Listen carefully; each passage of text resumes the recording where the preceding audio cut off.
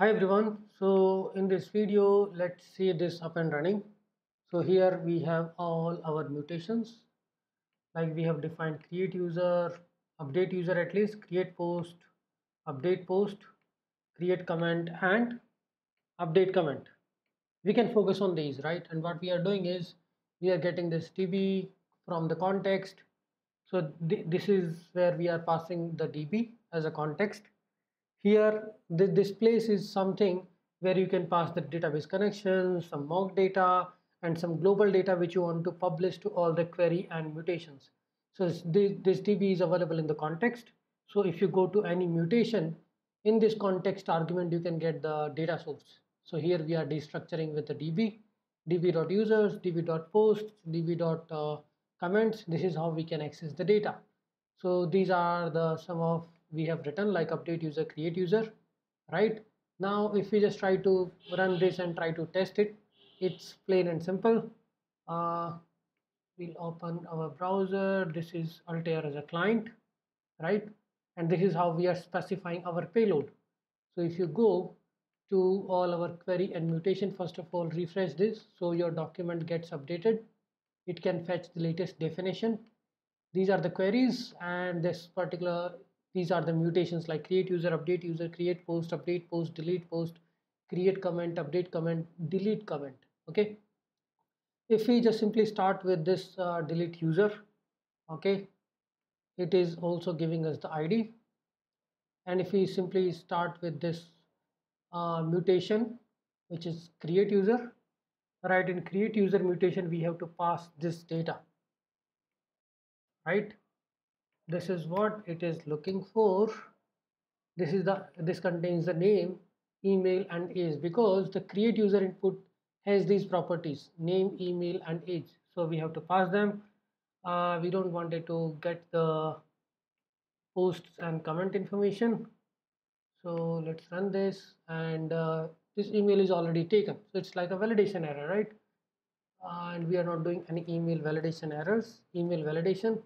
So if I run this now, this will start coming. Okay, now I can go and try to fetch the list using query, which is like give me all the users.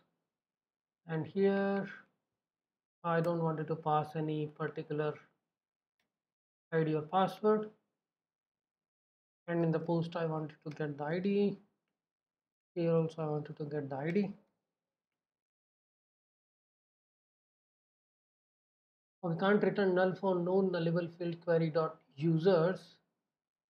Okay, so first of all let's see this users. Okay, we need to pass some argument here in the query. If we go and check our query for the users, it is accepting this query as an argument.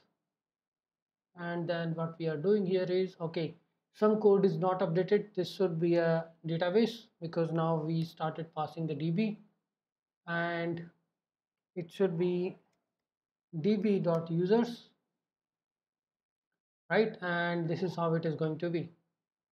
This is a little bit old code. Here we are going to get DB, and we are going to filter out based on db.posts. Okay, similarly for the comments and all. Now what we are doing here is just save it so this server can restart.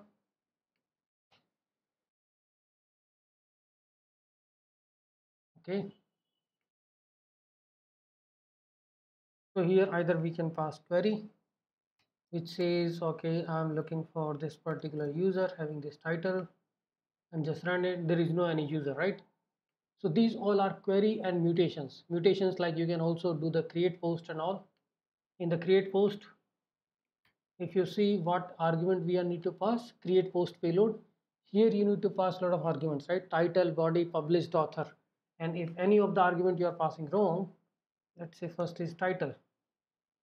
Why it's not coming? Okay, it should be an object first, and then you will say title, something in the title, then body, something in the body, and we have published, which is I think a boolean flag, true, and then we have author, which is author ID. Okay, if I try to publish this now, then it got published. We have author ID is a valid author ID. We can still do the testing.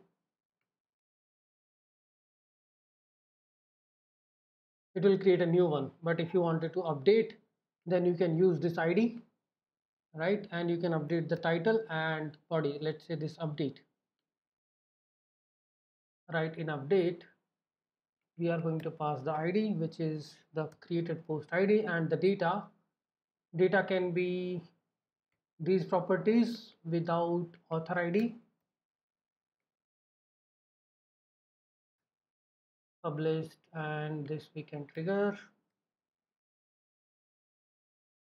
We don't want to populate these properties for now, and this is updated, right? We can just pass whatever we want, the garbage values or something, and it will update that. Okay, so this is all about the query and mutation. The mutations we have written, we are able to test all the mutations here, right? Now next thing we are going to talk about subscription. Okay, few things we have to update in our code while doing a query is now we are using the DB, so you can access this DB from the context like db.post, db.user, db.comments. Okay, next thing is subscriptions, like you wanted to subscribe a change happening on the comments. Whenever the new comment is added in the blog post, I should be able to take a particular action, right? So let's talk about the subscription in the next video.